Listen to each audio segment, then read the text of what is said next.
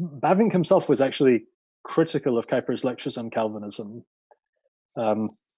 appreciative in some ways, but privately critical and directly towards Kuyper.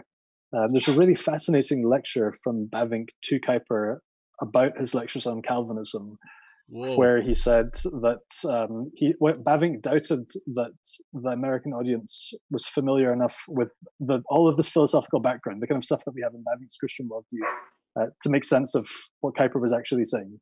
So he thought that Kuyper had really aimed over people's heads because they didn't have the kind of background that was necessary to make sense of a neo-Calvinist worldview. So he was critical in that regard.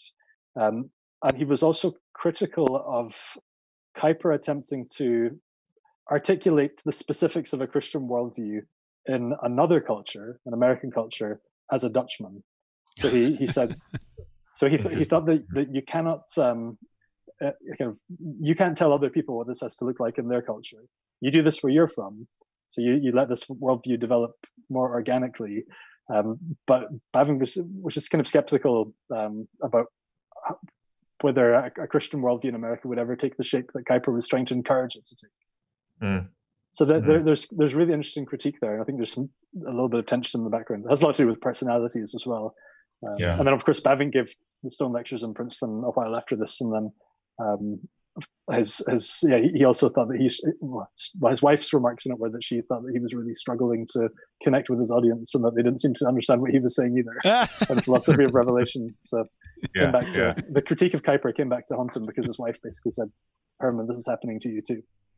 Yeah, philosophy of revelation was definitely not philosophically light. Yeah. No doubt. I'm writing a chapter on Kuyper and Bavinck's use of Calvinism because, of course, you asked a question about Kuyper's lectures on Calvinism, the relation of that with Bavinck. The word Calvinism it just played so massively in the Kuyperian and Bavinckian imagination, especially in Bavinck's earlier writings, right?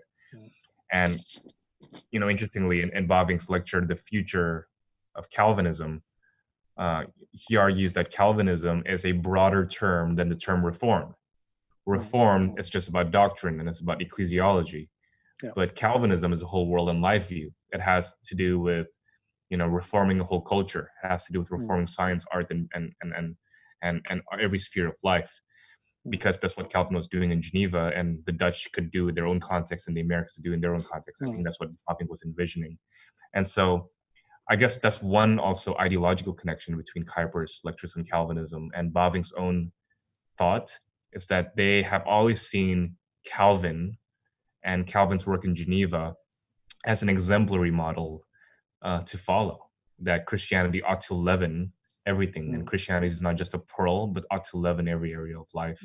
Not just to imitate Calvin's Geneva, but in our own context, what do we do now to leaven and to show how Christianity impacts every area of life?